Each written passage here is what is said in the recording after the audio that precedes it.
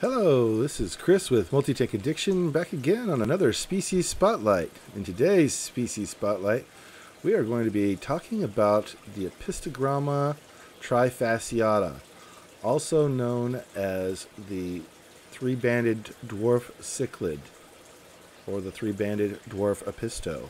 Also, there's another name for it. It's the blue Apistogramma.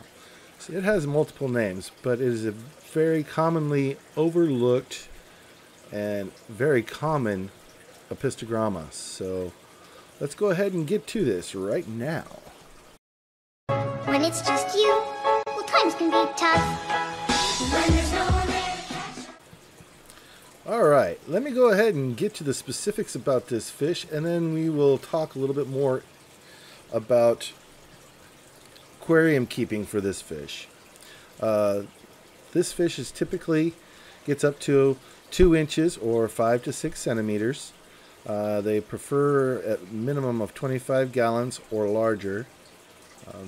They are a lower and middle strata fish for the most part, but they do go everywhere. They're a pretty good fish when it comes to pH, 5.0 to 7.2. Hardness is soft to medium with pH range of 0 to 12. And they have a preferred temperature range of 79 degrees to 84 degrees. They are a moderately easy fish to keep, with the exception of the typical pisto issue, not necessarily a problem. They are very sensitive to water quality, so you do want to make sure that you do frequent water changes. Now, a bit on the specifics of the fish itself to coloration and sexing. The males have a body color of bright metallic blue that continues onto the dorsal, anal, and ventral fins. The upper portion of the dorsal fin is orange or red, and the first 3 to 4 spines are elongated and show more distinct separation than the rest of the dorsal spines. There is a black eye stripe, however it is not as noticeable as in most species. The females are a pale yellow or brown and have a dark lateral stripe.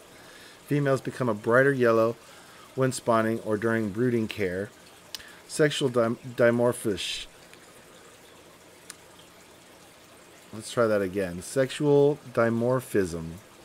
Males are slightly larger than females and display a vibrant blue body color. The females are normally duller yellow in comparison. As in this picture you're seeing right now, that would be a male. So let's see here. A little bit more on the specifics of the actual aquarium keeping on this fish. As I stated previously, they are a fairly easy fish to take care of. Let's see here. Provided adequate cover and structure is available, this species is unfussy with regards to decor, with ceramic flower pots, links of plastic piping, and other artificial materials as useful additions. A more natural looking arrangement might consist of a soft sandy substrate with a wood root system or branches placed in such a way that plenty of shady spots and caves are formed. The addition of dried leaf litter provides additional cover in spawning sites and brings with it the growth of beneficial microbe colonies as decomposition occurs. These can provide a valuable secondary food source for the fry, while the tannins and other chemicals released by the decaying leaves aid in simulation of natural conditions. Alder cones may also be used for the latter's purpose. Fairly dim light is recommended, and an aquatic plant species that can survive under such conditions, such as Microsorum taxophyllum or Cryptocornis SPP, may be added. While floating vegetation, especially Ceratopteris SPP, is also useful. There is no need to use peat, the collection of which is both unsustainable and environmentally destructive. Filtration may not be too strong, with air-powered sponge filters or similars being adequate. Goes without saying that these fishes are sensitive to fluctuating organic waste and should never be introduced to biologically immature aquaria.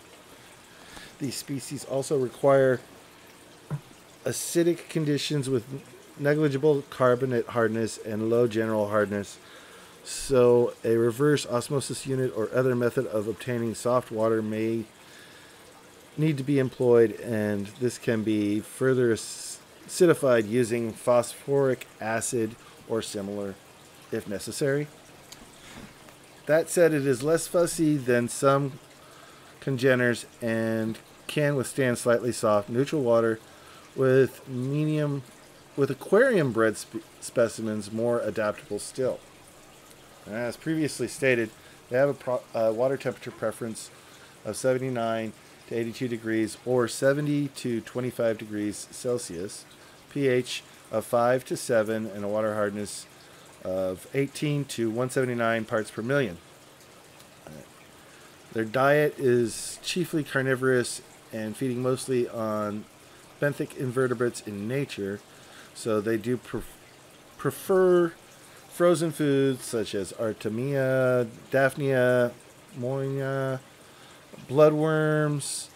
You can also feed them brine shrimp. Should be offered regularly, although some species will also learn to accept dried alternatives, with pelleted products generally preferred to flake. I feed mine flake food, and they're quite happy. Let's see here. Captive raised fish are recommended choice for the community aquarium. Wild examples are best maintained alone with small ditherfish such as Nanosnomus, and ideally should not be mixed with other Apistogramma. They are a substrate spawner, which normally lays its eggs in crevices or cavities along the decor. Sexually mature males establish territories and react aggressively to other males in the vicinity, though the presence of several females is normally tolerated because they are a harem breeding type species, meaning it is best to have 2 females with 1 male. Post-spawning, the male usually returns to protecting the larger territory and courting other females, leaving the female to guard and tend the eggs and fry. Depending on the temperature, the eggs hatch in 36 to 72 hours with the free-swimming fry after a few days. Alright. So, that is the Apistogramma Trifaciata. I'm going to go ahead and just leave a few pictures here for you to view a few more. There's a female for you. You see, they aren't commonly overlooked. They are, without a doubt, in my opinion, the prettiest of the Apistogramma. I've seen several. I had the option to get any one this last weekend, and to be frank with you, that's the one that I picked. I picked a pair. They were $24 at the Wet Spot. You'll notice that there is a picture from the Wet Spot of their stock, so you know exactly what my male looked like.